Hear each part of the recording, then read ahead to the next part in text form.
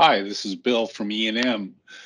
I'd like to talk today about the Festo Simplified Motion Series. And this is actually a series of electric cylinders and actuators that we can actually use instead of pneumatic valves and cylinders and plumbing and compressors and all that kind of stuff. It does have some advantages, including we can position the cylinders anywhere along their full stroke.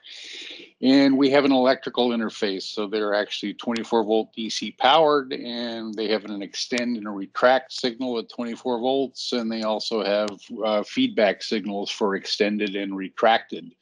There's also IO link as a possibility, which we can actually use to programmatically control the positioning of the cylinder through a PLC and an HMI and so forth.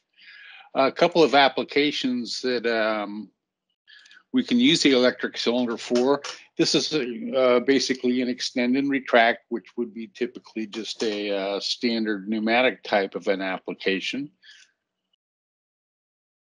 We also have, this is a high-speed motion and then press function where we're actually pressing one part into another one, which would be a little more difficult with a pneumatic cylinder. Here we actually have a conveyor diverter, which is using a standard electric cylinder.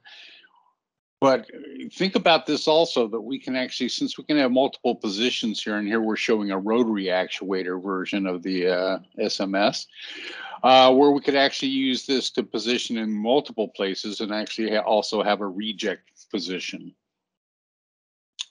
Another application might be where we would actually have a combination of cylinders where we're actually using a linear slide cylinder to move between two conveyor systems here. And then we'll see here in a moment that we actually pick this up where it's going to use a combination of a rotary actuator and a extension electric cylinder. So where these actually come into play is if we have applications that are going to have multiple different positioning requirements. So if we have a recipe function or something, if we had a conveyor that had multiple products coming down it and we wanted to change the configuration without actually having to go out to the individual devices and change stops and flow controls and all that kind of stuff, electric cylinders make a lot of sense. We'll talk about this in a further presentation when we actually do some of the interfacing to PLCs. Once again, this is Bill Hintz from EandM.